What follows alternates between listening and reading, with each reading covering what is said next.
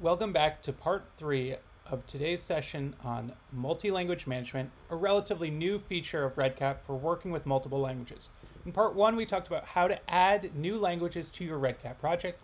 Part 2, we activated the languages for different forms and surveys, as well as provided translations. And now we're going to talk about how to add translations for the user interface. If we had any alerts set up on our project, we might see things under alerts as well as under miscellaneous. But for right now, we have not set that up. So to keep things relatively simple, we're going to jump over to user interface.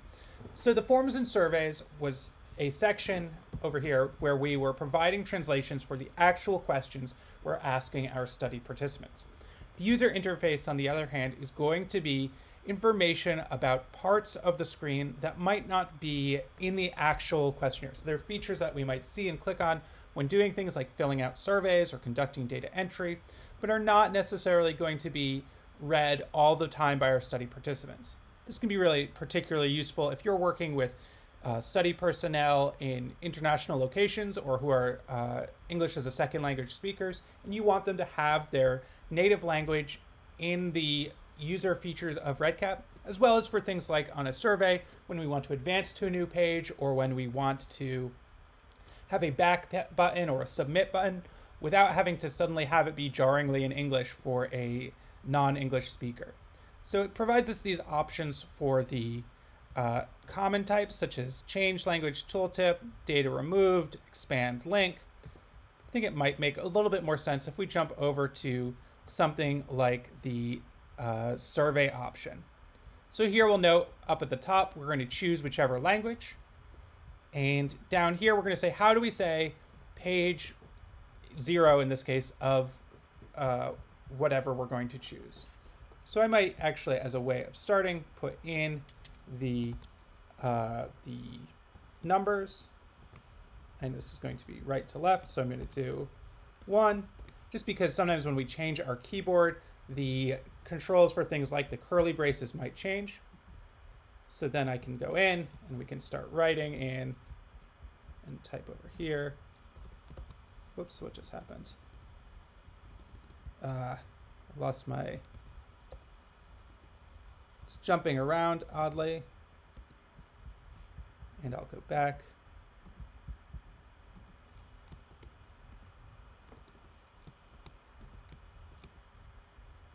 And try copying and pasting to hopefully get this to go to the right place.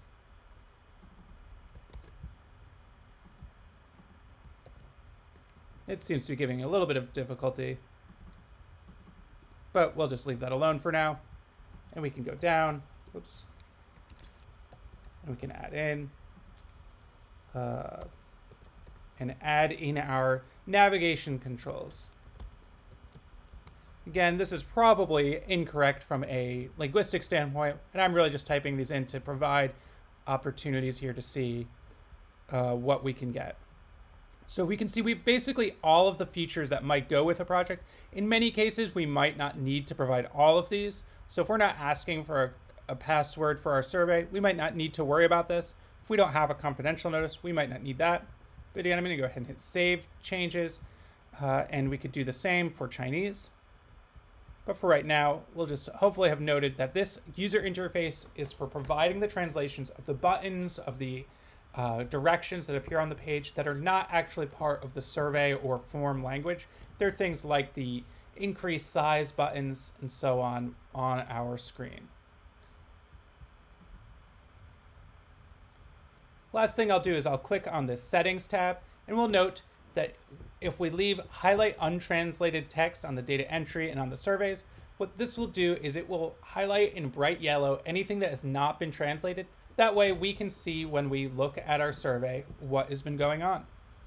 So if I jump over to Survey Distribution Tools and I open the public survey, we can see at the top there are these 3 new buttons that are here because we are using the multi-language module. So I can click on Chinese. We'll note I did not actually tell it to translate the please complete survey message, but here we can see it's providing our translations here.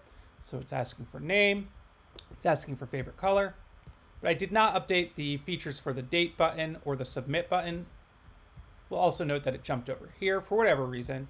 if I choose Yiddish, let's see, did it get my question marks right? It did get those right, and that is because I used the right to left controls. So we can go in, we can choose the language, we can answer our questions here, and then we can submit. Well, remember, this has submit because I changed in Yiddish on the user interface. I did not actually do that in the Chinese. But hopefully this provides some guidance for how to use the multi-language management feature of REDCap. This is a new feature and it's likely to change.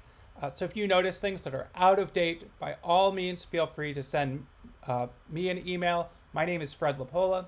You can either email fred.lapolla@nyulangone.org or the data services team at hsl.dataservices@nyulangone.org. We'd be happy to answer questions and discuss further.